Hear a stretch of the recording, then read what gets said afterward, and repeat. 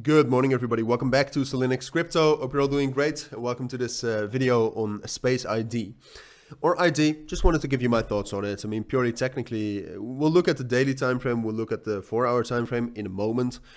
In general, will not be a long video, right? Because it's quite clear, at least on the daily time frame, it's quite clear what's most likely technically. But I did want to spend some time talking about Space ID in general. All right, so let's get right into it.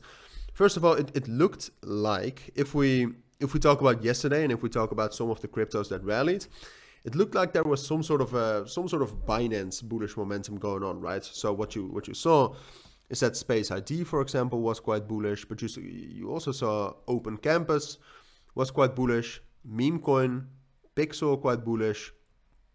Those are all, if I'm not mistaken.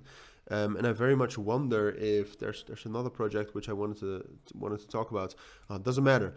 But these are all Hooked protocol. If that's also bullish, I think it's confirmed.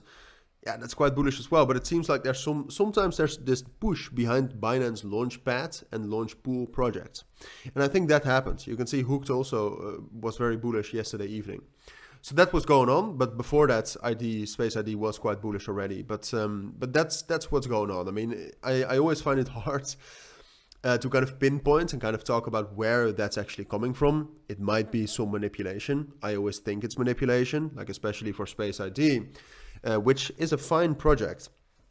But if you look at Space ID and you see a volume of $1.15 billion, and if I sort this volume, I will guarantee it's coming from some Korean exchanges or some very low confidence exchanges. Yeah, Upbit, most of it. And then UEE and 4E, which, like I said, are low confidence exchanges. So I do think ID is manipulated. Now, does that matter? Not always.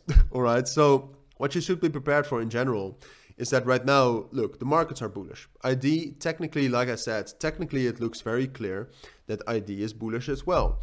But in a matter of one day, the open interest has went up from 40 million to $110 million. So at some point of time, ID is going to come down, is going to fall down hard. Especially in these market circumstances with the funding rates at where they're at right now, which is very high. But like I said, if you look at the daily, what you'll see is that right now, sure, we hit like 1.4, found some resistance there, but we got a major bullish breakout above this level right here, around $1. Previous high, psychological level, 382 fib. So what I expect from here is I expect some sort of a pullback into that area, and then from there, I do expect us to hold and still go up higher. Even though I do think we're manipulated.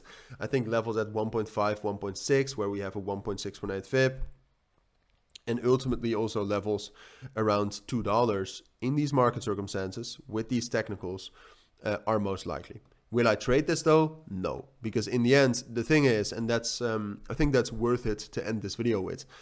The thing is that if a coin is manipulated, which I think there's enough proof to assume that Space ID is, if there's enough, if it's manipulated, the manipulators will make money. It's a zero-sum market, so that means retail loses money. So can you make money off of this? Does it look bullish? Is it most likely it will continue to go up? Yes. But still, the risk that's associated with it, for me, is just not worth it. So those are my thoughts. That's what I think you need to know on Space ID for now. If you do have any questions, of course, let me know down in the comments. But for now, thank you for watching. Take care and bye.